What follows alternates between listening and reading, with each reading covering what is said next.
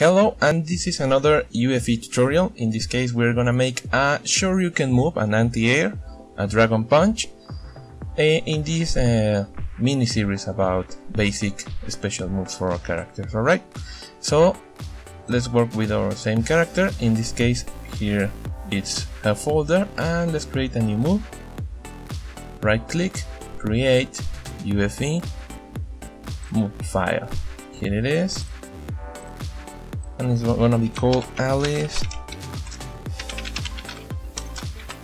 Dragon Punch 1. I'm gonna copy it, and here in the move editor, let's just put the same name. Alright, and let's go to the basics. Animation. In this case, the move is called Alice Shoryuken. The prefab, and let's turn on the hitboxes settings. Alright, so in her move she does this, and then she falls with her umbrella. It's kinda cute. So first what we need to do is create the active frame. This is basically as any other special move, so I'm gonna do this on fast forward. It's not too hard.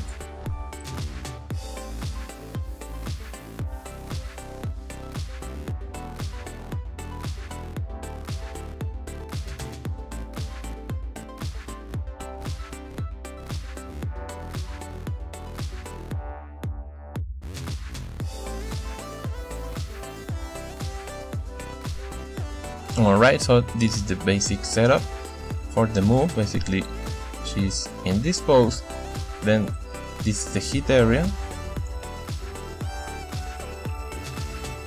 and then she kind of falls, right? One thing I put here in special is that the move is a launcher, not a mid or a low, it's a launcher, so the animation will call the hit air in the opponent. And also here in force options, it's gonna push the opponent a little bit forward, but more upwards, alright? It's gonna launch it a little bit in the air like a normal dragon punch. Here's the block area, and now of course the player conditions. We can make this while standing, and the input in this case will be forward, down, forward, forward, down, forward, a dragon punch. And in this case let's use our strong punch button. In this case, in my case, it's button 2. Cinematic options, particle effects, sound effects. And now here's the important thing: self-applied forces. We want the move to launch her in the air at a certain point. In this case, this point is where he is fully stretched, let's say here around frame 10. So here in self-applied forces, let's put a new applied force in frame 10, and she's gonna move a bit forward and upwards, let's say 45. Then let's leave it here without resetting. Slow motion, armor, no, nothing else. High definitions, as an anti-air. And now this special thing, let's go to our character, Alice, and let's add it to the moveset. And this dragon punch.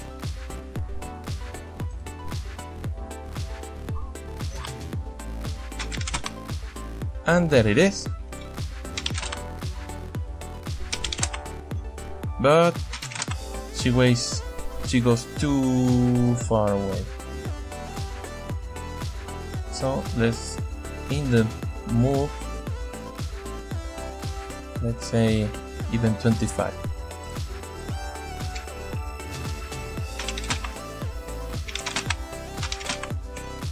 Looks better. But now you see that she keeps floating a little bit after the move. So what we need to do is, here is still in our move file for the general, and here you can see there are an interesting behavior options, and we need to check this cancel move on landing. It's especially useful also when doing moves in the air, so when you touch the ground the move cancels.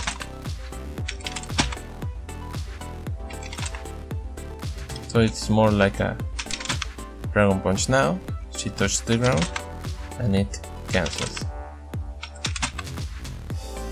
I think she needs to punch the opponent a bit more.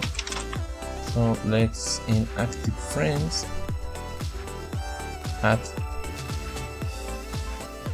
a little less forward, a little more upwards for the opponent. If we're fast enough, we can even combo it. That's basically how you do a shoryuken move.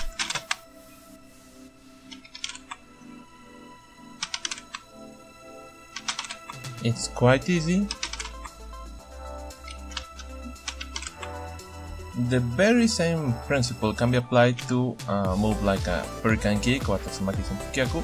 For example, here this animation.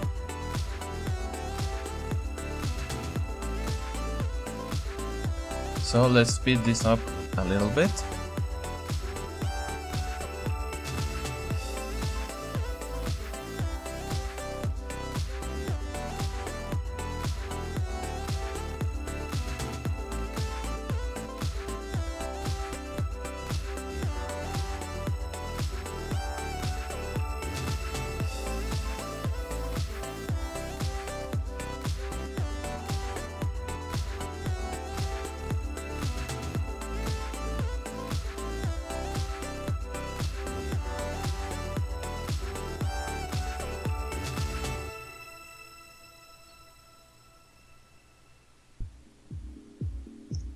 I've been working a bit on this character, so now it has a little animation. Round 1. Fight.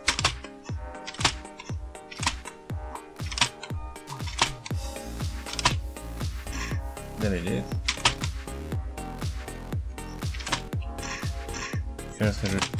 There's her hurricane kick. So now let's just apply the very same principle of the shoryuken.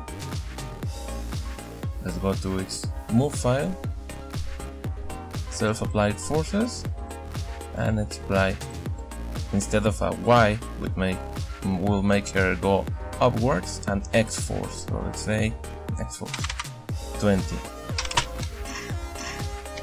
As you can see, she moves just a little bit.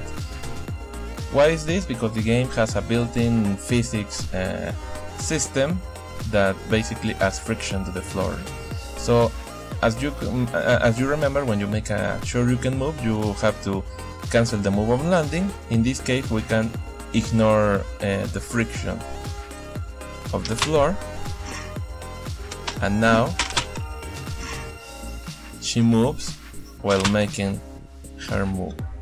As there's no friction, the speed can be very strong, so all we have to do is make it a little lower, and now it's more like it. You see?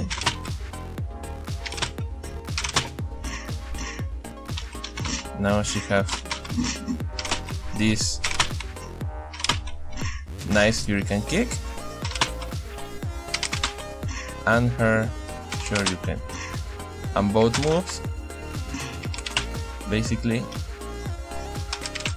start at the very same place. Let's make it a little bigger.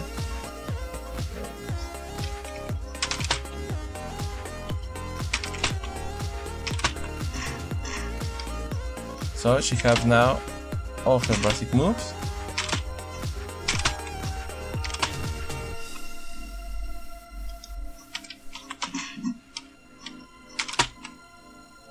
And even you can play a bit with both. So for example, we can add here a bit of Y.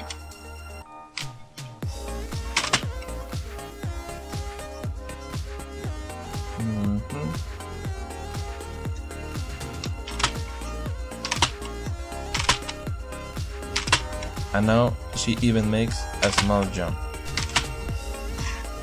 So the move now moves forward and a little bit upwards. But in this case, I just want the move forward. Alright, so that's everything for this little series about the basic moves of a Shoto character.